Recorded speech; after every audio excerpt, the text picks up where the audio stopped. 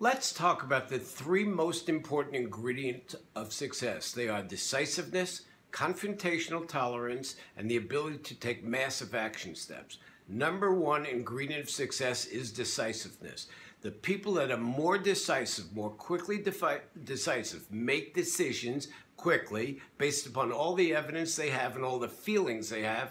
Those are the people that seem to develop more confidence and get more success in their life.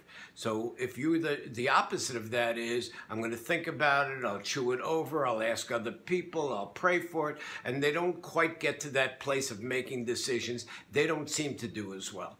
The second ingredient of success is confrontational tolerance. That means the ability to handle any situation that comes your way with effortless ease. So if it has to terminate an employee that you have, to handle that, or something breaks in the house and you don't get all upset, to confront the issues with effortless ease so that when you attract enough of them and handle enough of them, you train your brain not to react poorly. And the last one is massive action steps. Most people take one step at a time, a baby step. They step into a pool up to their ankles and then up to the knees and they're up to their thighs. And then they splash water and finally, and other people dive right in.